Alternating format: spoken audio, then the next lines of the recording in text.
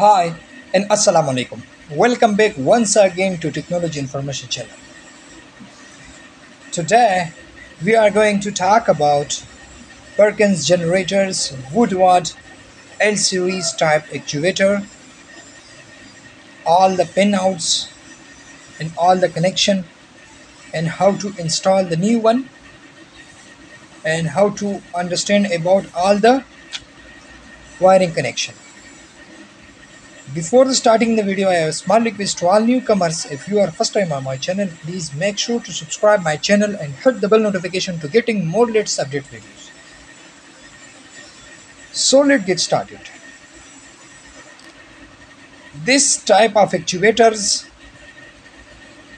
most of coming in a Perkins generator from 60 kVA to 110 kVA and then to finally to 250 kVA. Okay, now we are going to explain all about the connection, how this actuator working, and how to troubleshoot this actuator working or not, and how to understand about the complete working principle, and how to understand about the software. First of all, we need to understand about the connection. This Perkins Woodward L series actuator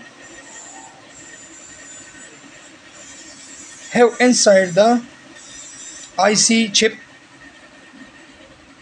need to be programmed with the help of special software of Woodward L series actuator with the model numbers, and have a RS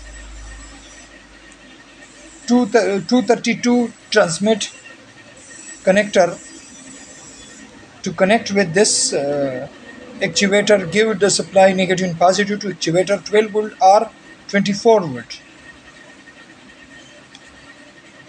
To power up this actuator, then connect your connector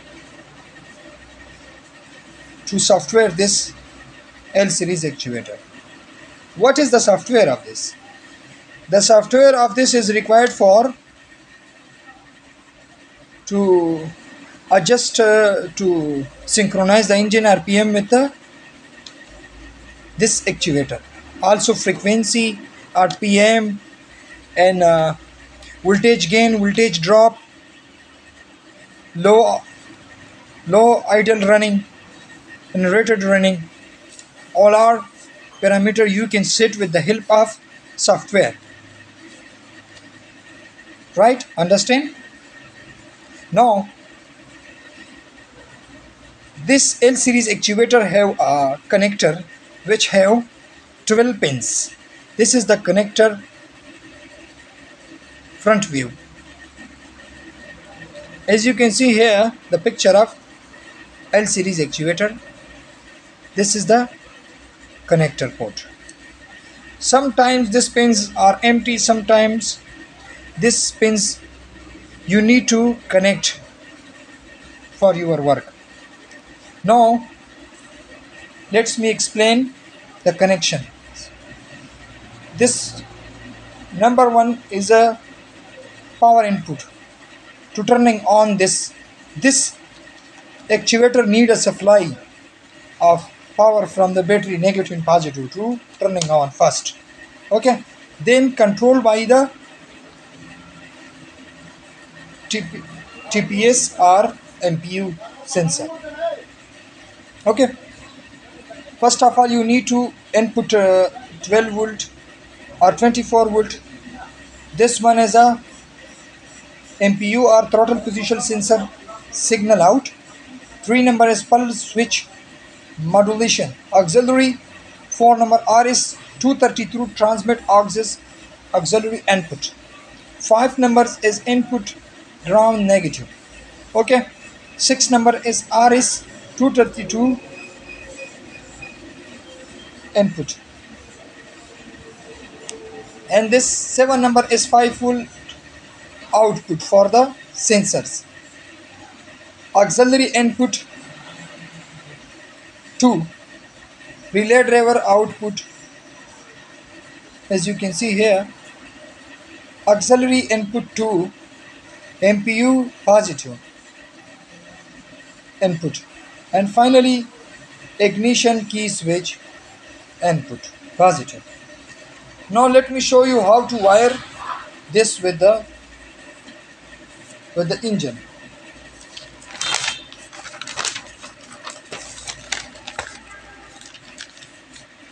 I already draw the diagram of the wiring connection. As you can see here, pin number 1 is directly connected to the battery positive. As you can see here is a fuse 6 ampere, then connected to the power input 24 volt or 12 volt. Okay, your system voltage. After that, as you can see here, 2 number is going to here, you can see here voltmeter, and then you can connect this with the voltmeter in a series, and then out and come back to splice with the joint with the pin 3, and pin number 3 is out going to MPU one side. MPU have 2 output wires. Okay, and after that, as you can see here, the 4 number is auxiliary out. Okay, auxiliary input. Okay, serial common, this is for use for serial communication, for programming. Okay, and 5 number is going to or negative. This is the power input of 1 is a and 5 is a power input, positive and negative. Okay, after that the 6 is the communication connector, R is 232 auxiliary. Okay, and then the 7 is as you can see here, 7 is a 5 volt output for the sensor. 8 is a auxiliary output,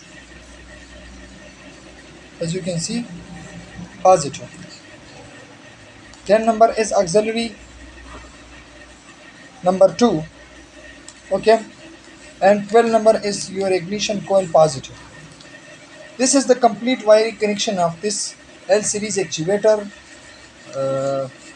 software and working. Now let's little bit review on a working principle. This actuator have like this type of L series hook. This is your fuel injection pump throttle. Okay, when your engine, you cranking the engine trying to start, the MPU send the signal AC volt signal to the actuator IC. The actuator IC turning on the fuel system and raise the fuel system when the engine is going to start, then go to the rated set point of the fuel level. Okay, when you put the load on the engine, this is the engine frequency and RPM goes to drop. This actuator accelerate the engine automatically through the MPU sensor. This is working vice versa. Understand? When the engine RPM goes to drop, this sending signal to the actuator accelerate the throttle to increase the engine speed and power for the load.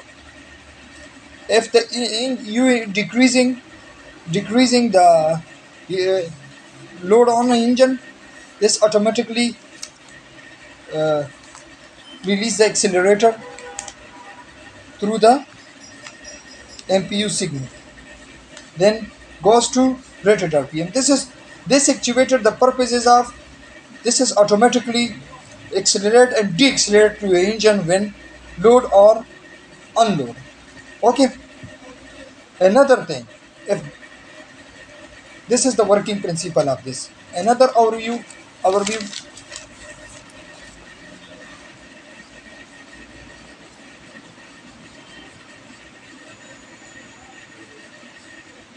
Possible causes.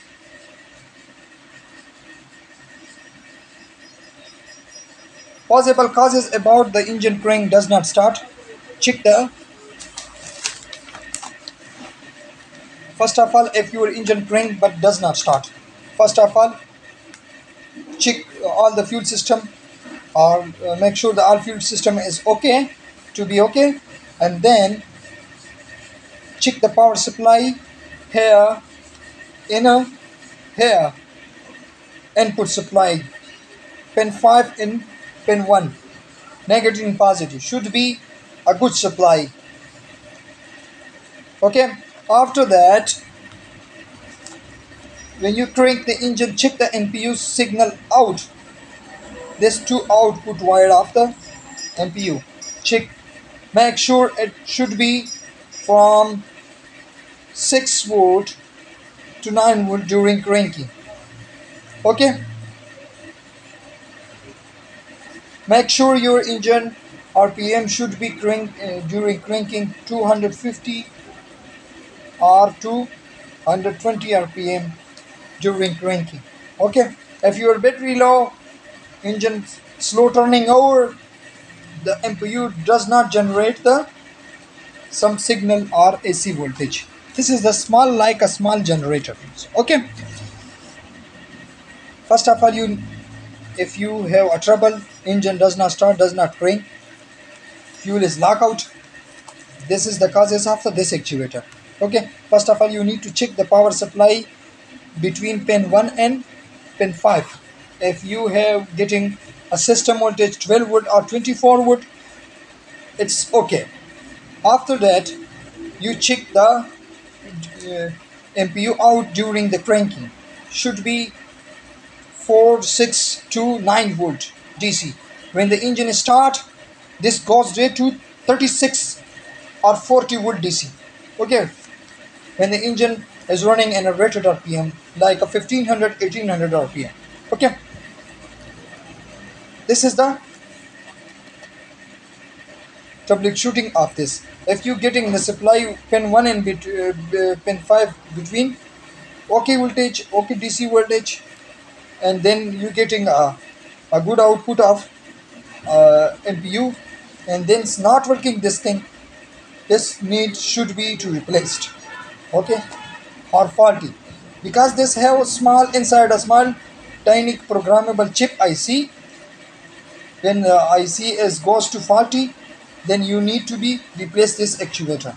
Okay, first of all, you verify all wiring connection and wiring supplies, and then remove this actuator. Okay, install the new one. This have a upper top of 4 Allen key bolts, need to be 5 mm Allen key, and remove the top 4 screw, remove the front timing plate of the engine. This does not come out without engine timing plate, removing radiator and also all the timing covers and gear pulleys. When you remove the fuel pump, then you can remove the fuel actuator in a Perkins series engine.